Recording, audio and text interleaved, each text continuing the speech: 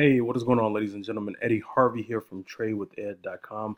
So today the video is going to be a little bit different, guys. Just want to show you some of the things. You might be asking, well, what are you actually learning inside of iMarketsLive? And in this video, guys, I'm just going to show you all some charting that I've done and set up for a few trades that I was looking to get into, and seeing what's taking place with them, if they've done what I was looking for them to do, and looking at some entries. So just gonna go over a couple of pairs really quickly. What you're seeing here, guys, obviously I have a little bit of moving averages here, but I'm not truly focused on that so as much as I'm just really looking at more so support and resistance lines. So I marked these up. Today is Sunday evening. I marked these up on Saturday. So I went ahead and set up. So for looking for what the market was going to be doing on this pair here, Euro GBP. As you can see here, has been a very strong downtrend. Always remembering that the trend is your friend. If you look here, what I'm looking for it to do is to break a level of in this situation is going to do one or two things. Is either going to break the floor or break support, also the floor, and retest as resistance or as the ceiling, and then go back into the downtrend. All right, so break the floor, which it did. It broke the floor right here. As you can see here, this one's already starting to make its move from Friday. And as you can see here, boom, it retested on the ceiling here, and now it started going back down. All right, but now it's going into, look like it's going into some consolidation. But if I would have entered right here, it wouldn't quite hit where I wanted it to hit. So it could still go down.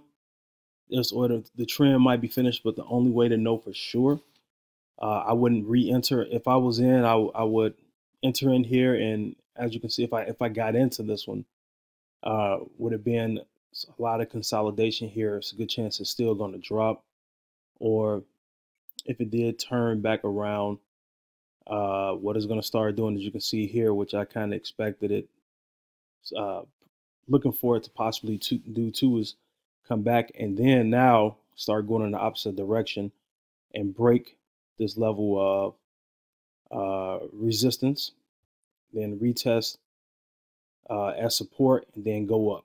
Then boom, same thing. It's going to make, if it's going to turn around, it's going to make a nice move up here. Then the trend is going to start changing, where again, I'm going to break resistance, retest the support, up, break resistance, retest the support, and go up.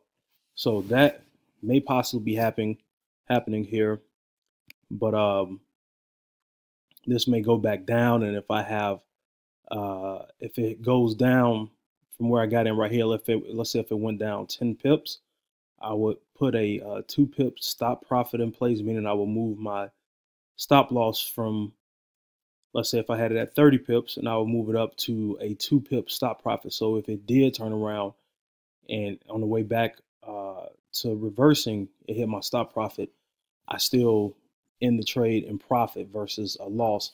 And now I can set myself up to jump in right here when the trend changes. So that's what's going on with Euro GBP. Come over here to show you a couple more. I missed this one. Cooking Sunday did not set an alert, but this one did exactly what I wanted to do. USD CAD, if you look here, again, set up my charting, and you can see here, this was me setting this up for looking for it to make this move. And sure enough, boom, boom, boom, boom, boom, all this was on the 5th. Then right around, we're at the 7th, here we go. Right in here, as you can see here, it broke right here. It broke, closed right above my my resistance line and retested right here support, and this was my my zone right here, my price zone, and then it took off up, boom, and then went back and forth a little bit, then boom, continued its way up, and looking like it may potentially still go up. As you can see, this is just a strong uptrend for UC, and right here is looking like it may continue to go up. All right, versus dropping back down. So again, another one did what exactly I was looking for it to do. So we'll go over some more. We got to cut this video short, but just showing you guys these are the things that that we are learning. I actually just entered into this one. I'm gonna make it really quickly. Make it real quick. Again, here we are. Make this smaller. Right here, boom, broke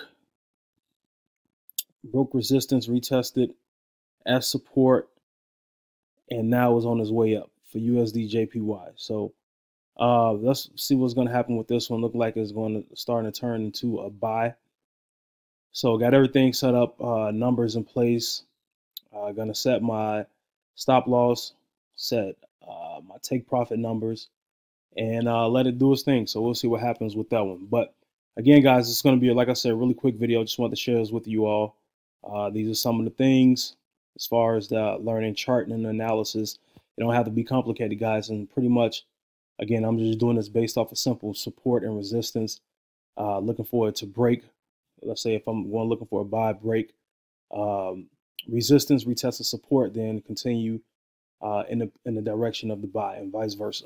All right, so hope you all receive some value from that, man. It's obviously more detail than that, going into different things and all of that, but I just want to show you guys some of the setups I'm looking at here, and looking forward to what's going to be happening in the markets. I got a couple more I'm looking at, and I'll share those in another video. So again, guys, appreciate you watching. Want to learn more about IMarketsLive, how you can start learning how to chart and trade in the markets, guys, and also be able to earn, simply go to tradewithed.com. Thanks for watching. I'll talk to you guys later. Have a great day.